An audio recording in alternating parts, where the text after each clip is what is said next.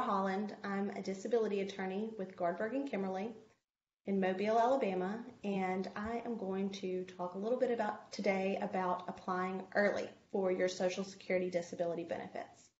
There are a couple of reasons that you would want to apply early. The main reason would be because getting a hearing can take up to 2 years from start to finish. That's from the time that you file to the time that you get a decision from your hearing. So the entire process, the hearing process, can take up to 2 years. So it's very important to apply as soon as you feel that you're unable to continue working. There's rarely any kind of benefit to waiting.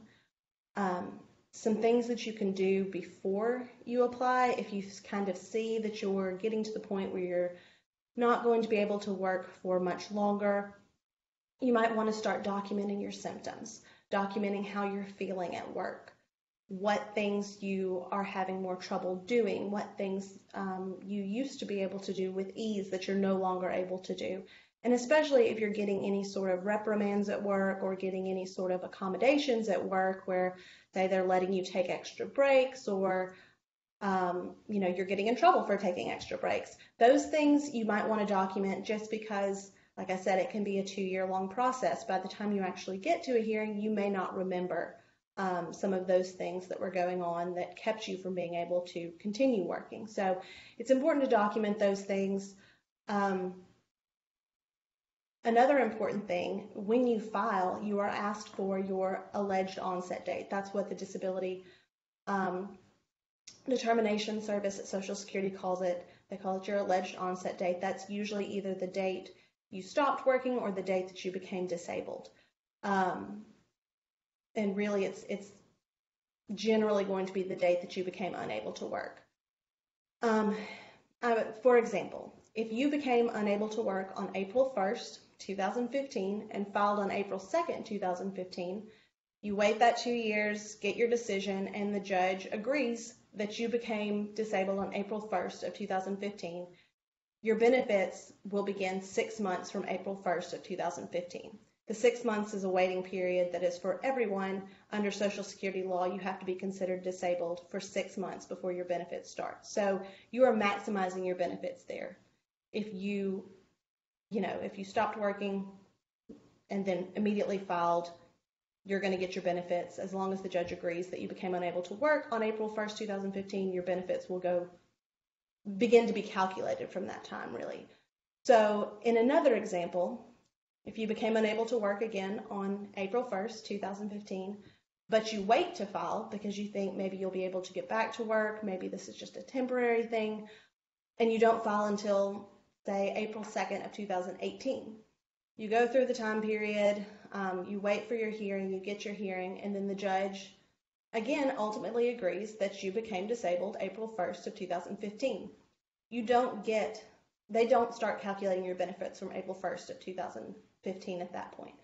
You can only go back a year prior to the date that you filed in that scenario as far as your payments go. So you're only going to get paid back to April 2nd of 2017. So you've missed quite a bit of time that you could have been receiving benefits that you're not ever going to get that back because you did not file soon enough.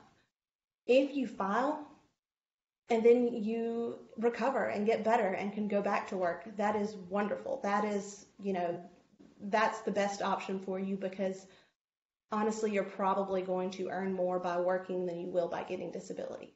But if you do get to the point where, you can't work, don't wait to see if you get better. Don't wait to see if you can go back to work. Go ahead and file because you can always dismiss that request for a hearing. You're not penalized for doing that. There's nothing that they're going to hold against you if you ultimately do have to, go back and file again, maybe 2 years later. There's no drawback to filing. Another thing is don't wait until your workman's compensation is settled.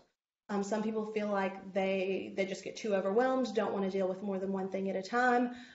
We're here to take that off of you. So, if you feel overwhelmed with filing for Social Security and dealing with workman's comp at the same time, get an attorney. We can make sure that you don't miss deadlines, that your medical records are in. We're here to help you in any way you can, but don't feel like you can't file for Social Security just because you're already filing for workman's compensation. A lot of times those things can go hand in hand. If you do have any questions, if you do want to file, or if you've already filed and have questions, you can contact us at 251-343-1111, or you can go online at gardberglaw.com and contact us there. But just remember, if you feel that you can't work, go ahead and file for disability at that time. Thank you.